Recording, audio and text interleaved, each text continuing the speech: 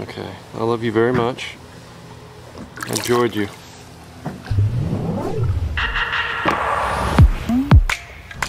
Welcome back to the channel, everybody. Starting you off on a leaning note here. Crooked boat ramp. Look at this. Holy cow, there's tires. Oh, this is gonna be interesting if we get this off. Oh, come on. I'm gonna raise that jack plate way the heck up here. Oh, that's good, because my trailer fell off the ramp and I was already skidding out trying to get back up. So I didn't need that extra weight. Look how crooked this is.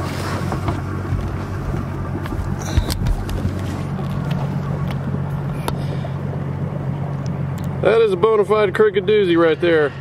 She's sitting a little low over there. There she blows. For a sec there, I was wondering, I don't know if I'm gonna be able to get this thing out. Hopefully the trailer's okay. Certainly went off an edge. Hey look, I'm gonna park right next to another FX. Y'all, let's go give it a take.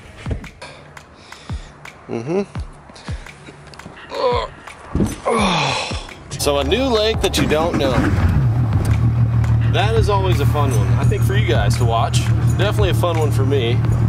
Certainly going to be an interesting one to navigate. I'm just coming off of a mouth surgery here, so I'm really not feeling the best in the face area right now. I'm honestly feeling like a bass that's been hooked by a couple treble hooks, been yanked on. Got to experience that. You saw that in the last video. Unfortunately, I'm sorry. We have low water. We have 55 degrees, good crankbait conditions, and a jig, some sort of dark colored jig. This water is stained, it's kind of dirty. And we're gonna tie some gear on and get ready to go. I brought my soup, so all I can eat is liquids right now. So when you're on a lake you've never been to before, a little frightening, especially I'm on a river system right now. I am gonna put a life jacket on today, because I have no knowledge of this lake. Yeah, I don't put on a life jacket near enough, I'll admit, but this is definitely a situation where I want to put one on. See a few trees out here in the middle. I haven't even got up on pad yet. Kind of scanning, scoping out. There's definitely some deep water, but it's setting up to be a shallow game today. Alrighty, let's put the Yamaha hammer down and we'll go think about some lures here in a second. Take a closer look at the waters.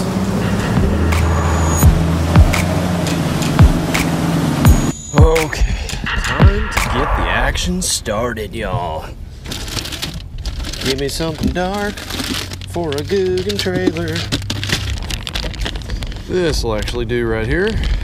El Natural, it's good in all watercolors. Typically I'd bite that off, but I can't since I have a skin graft right there where my gum is. So I just pinched it.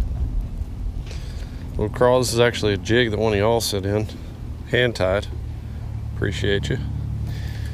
Start off with that and a crankbait. One of the crankbaits I still got tied on from the other day. That's not a bad one there for this watercolor. And we're hitting rocks. Look at that water damage. It's crazy.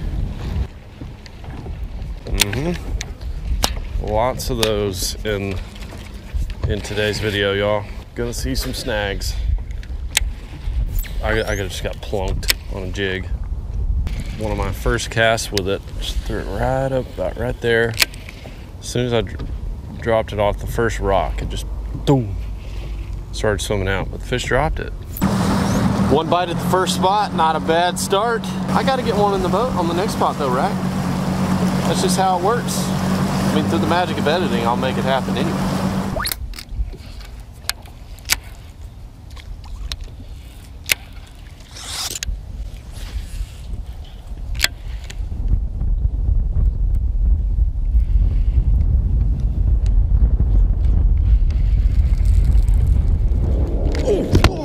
Holy cow, what the crap? Are you serious? Did you guys see that? Tell me you saw it. Oh my gosh. I was reeling that jig in and he just open mouth whammer jammed it. Oh my gosh, it's one of the coolest bites I've ever had in my life, and it's a big one.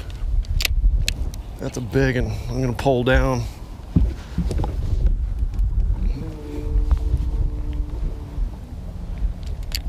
That's incredible. Absolutely incredible. Wow. First fish of this lake, and it's a dandy.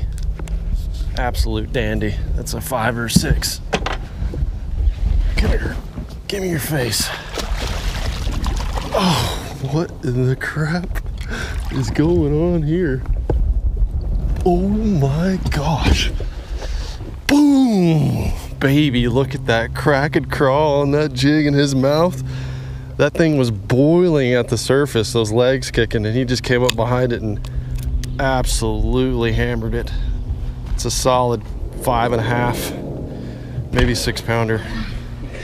Whew, Crankin Craw. Crankin Craw on a jig that you guys made me. That is awesome. That deserves a good picture. Time to put it on the Googan logo. See if it's just as long as that. Maybe longer. Ooh, let's see. Ooh, yeah. Right there. That is a certified dandy. Great fish. We'll let it go. One of my best, like, seriously, most awesome bites that I've ever had. A bass of that size just smashing it, coming up behind it. On a jig. Oh, gotta love it. That just made my day right there. I don't have to catch another one, but I certainly am gonna try. It was such a rough week last week, and I just wanted to get out fishing, and I did. I had the last video, I had a great time filming. Actually the last video where I was in the dentist chair. No, I was not. But getting up, driving many hours across Texas today, starting the trip off. I'm going to other lakes, starting it off with like a 5.5, 6 pounder on a jig. One of you guys sent in, and then on a Crankin Craw, one of the best colors too. It's my biggest bass on that color so far. On my rod, on my signature series 7.2. I don't know if it gets better than that. My head hurts though. The only remedy is to catch more fish and maybe some Advil.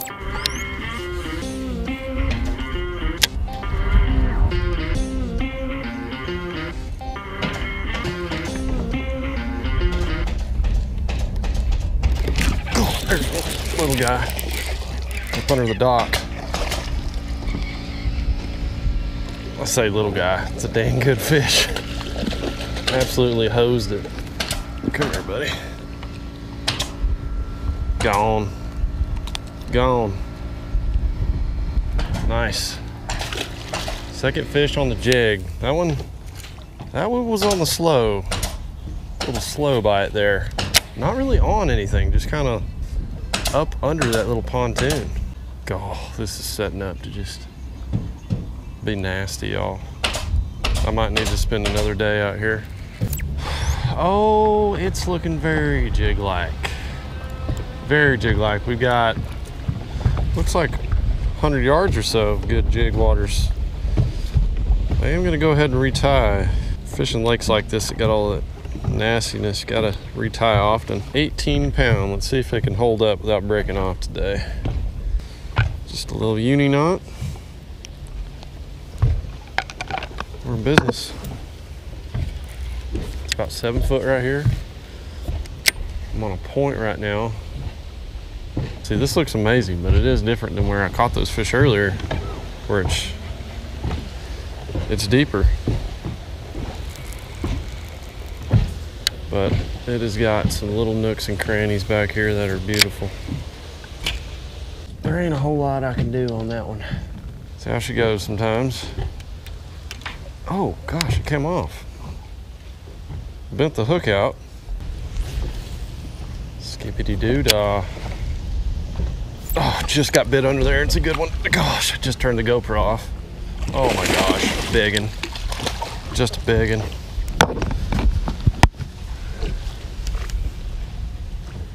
Skinny though, skinny. Come here, you. Get up on here. Get up on here. Ooh, yeah. Oh, you had that jig good. Ate it.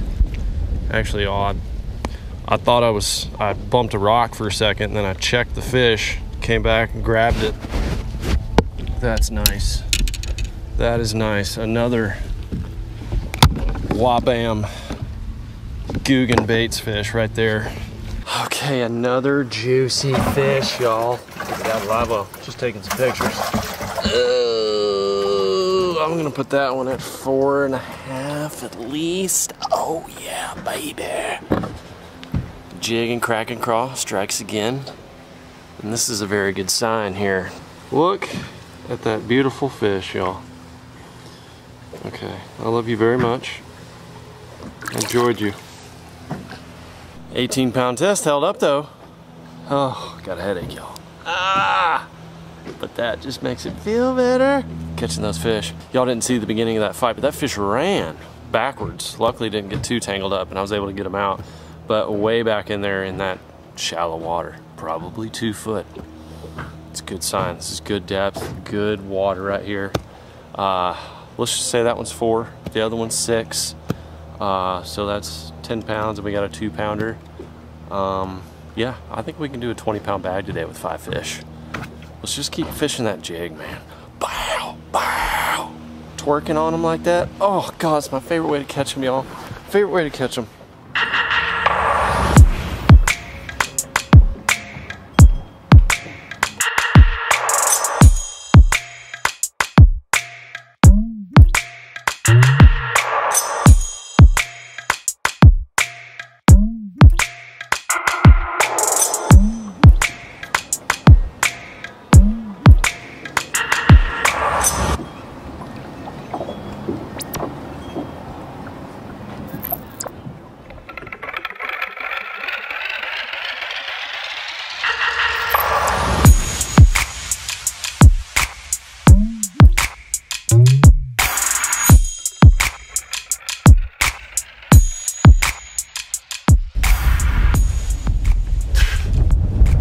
A decent one.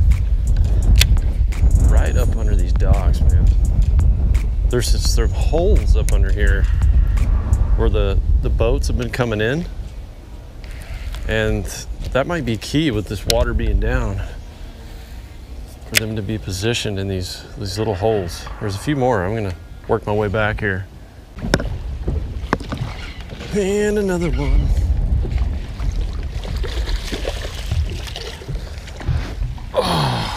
Not a bad fish either. Little skinny, but nice. 2 3/4 pounder maybe. I love to throw a jig. It's my favorite thing to throw. It's great to fish this time of year. And there's a lot of target areas and there's a lot of little things to look for, like chunk gravel and boulders and things like that. You can really soak bait in. It's not just, it's good bank cover. It's not just docks. You can really go down a bank and pick it apart, which I like.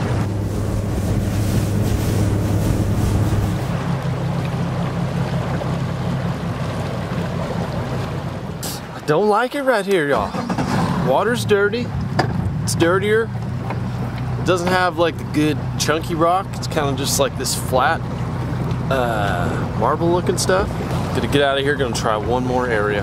Cause I still got light, it's just overcast. The sun's sort of setting over there. I want one more bass.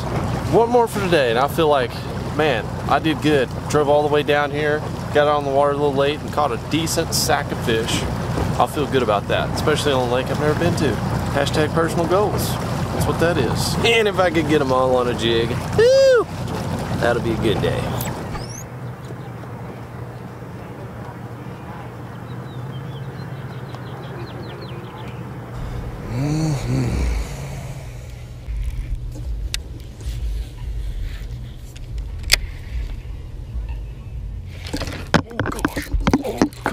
Yes. Oh man, yes. God, my line was just swimming, y'all. God. That was awesome. That's not a huge fish. God, I just threw there up there right on those rocks, and he just boom, grabbed it. Yeah, baby. Oh. Well, y'all, I think I'm gonna end my day right there on that fish. Not the 5-pounder that I wanted, but just an awesome catch. Threw it right in that little tight corner. I just had a feeling there was gonna be a fish there. Stuck him, he went right. I had to lead him back left. That's called angling. Got him in the boat. And it was also on another one of the jigs that you guys sent in. And of course, throwing that natural Crankin Craw trailer. It seemed like they hung on to that a lot better today. I threw watermelon red, but I had a couple of them spit it out. And then I lost one doing that too. And I don't know if it has something to do with this pearl on the belly. It's just a really unique color. I like it. And this is my first time throwing it on black and blue, and it looks awesome. And I had a blast today being able to fish the jig. This is a 1/2 ounce jig, by the way, with that Crankin Craw. Crankin Craw is real aggressive. With a 1/2 ounce on there, it has a really good fall. With the 3/8, it's pretty slow. This Crankin Craw slows your jig down a lot because the pinchers are so big and they displace so much water. But anyway, I threw it on my favorite setup. This is my 7.2 medium heavy signature series rod that some of you guys may have seen, maybe you have used, and I love it. I designed it exactly for what I was doing today, for jigs, for chatterbaits, things like that. But being able to just roll cast, make a roll cast up under there where you can back off a little bit, or just do some pitching and get accuracy. It's a mix between accuracy and power. It's not too overpowering, so it's good for dog fishing, good for shallow water target fishing. And if you guys want to pick up one of these rods, I will leave a link down in the description for you. You can actually get it at Carl's. That's the link I'm going to give you. Carl's has them, and it's free shipping, site-wide free shipping when you sign up to be a Carl's member, and you get $22 credit on this rod right here to go towards your shopping. So if you sign up for Carl's, you get this rod, you get $22 already back, you get free shipping on it, and you're gonna be doing some solid jig dangling, or whatever you wanna use. Texas rig, spinner baits, chatterbaits, all that fun stuff that this is designed for. But what a day! If you guys watched the other vlog with my whole mouse situation and getting down here, it has been quite the journey, and being able to come out here in the afternoon and get it done, get a nice little sack of fish. It feels good. I like this lake, and I can't wait to fish here tomorrow and really break it down. So that is where I leave you today, fishing freaks. Don't forget to check out the links down below to subscribe, check out Googan Baits, and check out my favorite fishing rod. And I'll see you very soon on the next dangle.